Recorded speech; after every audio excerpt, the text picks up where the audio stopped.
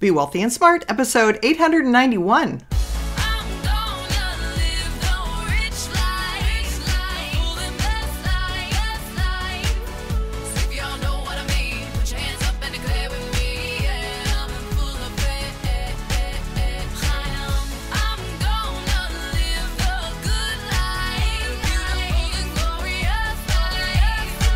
Step into a world of wealth and financial freedom without budgets, boredom, or bosses on Be Wealthy and Smart.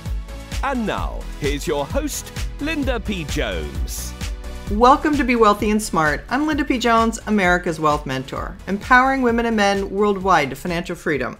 On today's show, we're going to talk about how the Fed's easy money is driving net worth gains. Because it's no secret, the Federal Reserve has stimulated the economy with trillions of dollars. And this is finding its way into the stock market, into the housing market, and into people's net worth.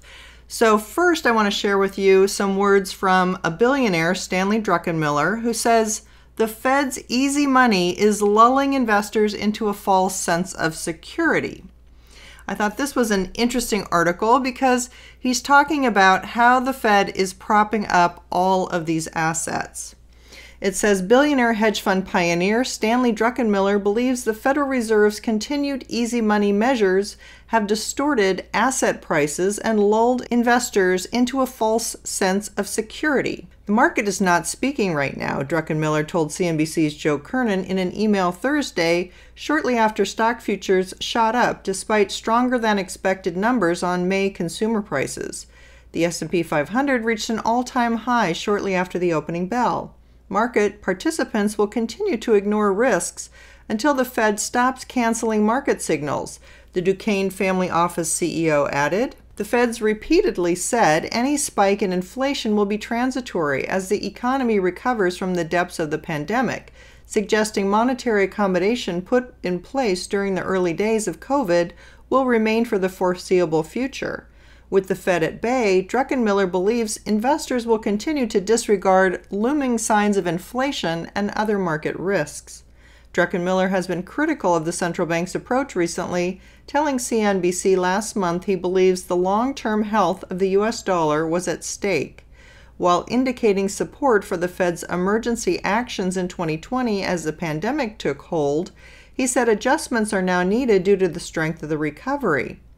"I can't find any period in history where monetary and fiscal policy were this out of step with the economic circumstances. Not one," Druckenmiller said May 11th on Squawk Box. In the same interview, he said there was currently a raging mania in all assets. So that is from Stanley Druckenmiller, a highly respected hedge fund manager. And he's right. There's a lot of stimulus money that has found its way into assets, into commodities, and prices are skyrocketing higher for many, many things. And it showed up in the inflation numbers last month. The Fed says this is transitory. It's going to change. It's not going to be sustainable. But many other people think it is the new way and that this higher inflation is here to stay. So I want to share with you this second article on CNBC.com that says household net worth climbs to $136.9 trillion thanks to big stock market gains. It was written by Jeff Cox. And it says the net worth of U.S. households climbed to new heights as 2021 began and the effects of the COVID-19 pandemic began to fade.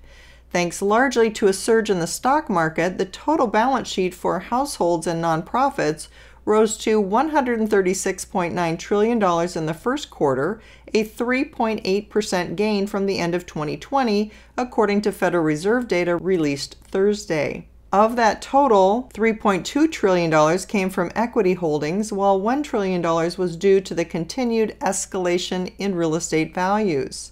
The S&P 500 gained 7% for the quarter as investors anticipated rising corporate earnings and accommodative fiscal and monetary policy, while also playing speculative bets on so-called meme stocks.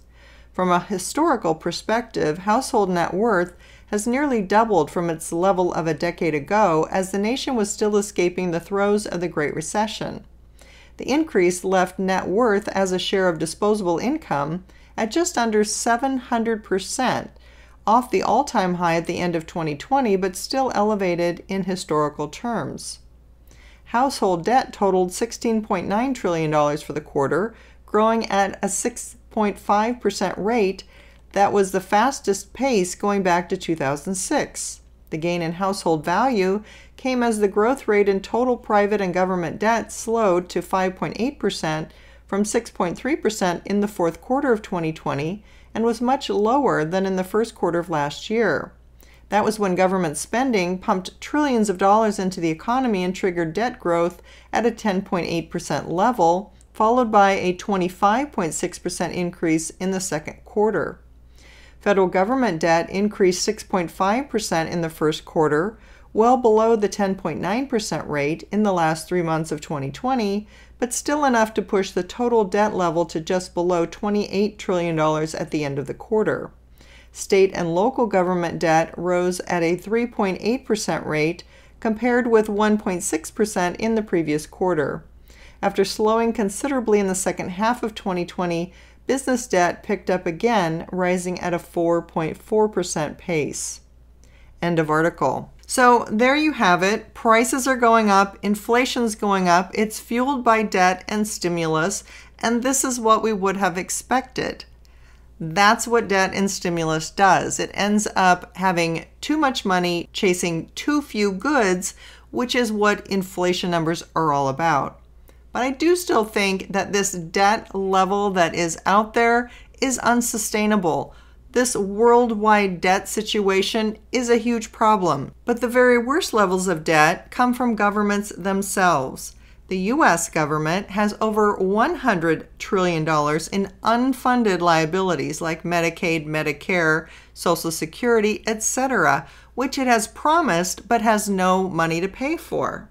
Generations of taxing people is not going to pay back this debt, and I see in the future it's going to have to be some sort of coordinated debt jubilee to forgive all of the debt that has been created. I still think that's somewhere in our future. But until then, household net worths are climbing, real estate's climbing, prices for food and energy are climbing.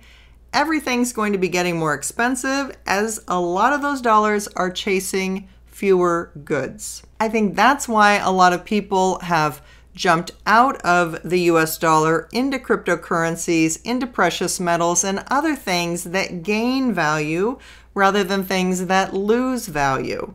That's because inflation itself is reducing the purchasing power of the US dollar. Scholars who are studying the way that energy, food, and housing costs are getting more expensive have put the actual numbers at somewhere closer to 12 to 13% in the last year, rather than the 5% number that the government is reporting.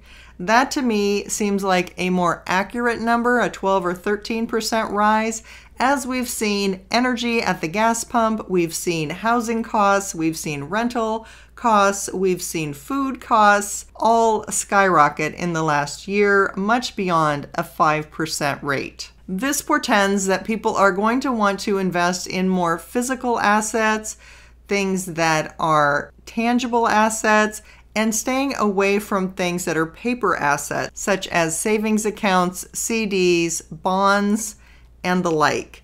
So continue to think about adding things like precious metals and cryptocurrencies to 5% of your portfolio as an inflation hedge.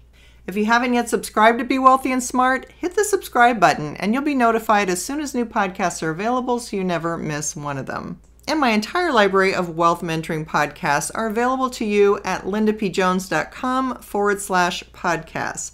Remember that Apple Podcasts only has a couple hundred of my podcasts, but we're almost to number 900 here pretty soon, and all of those are stored for you on my website so that whatever topic you want to know more about, it's there for you at no cost. Just go to lindapjones.com/podcasts. That's all for today. Until next time, live the good life and be wealthy and smart. Thank you for listening to Be Wealthy and Smart with Linda P. Jones. Share the wealth and tell your family and friends about the show. Check out our website, blog, and social media for more riches at www.bewealthyandsmart.com.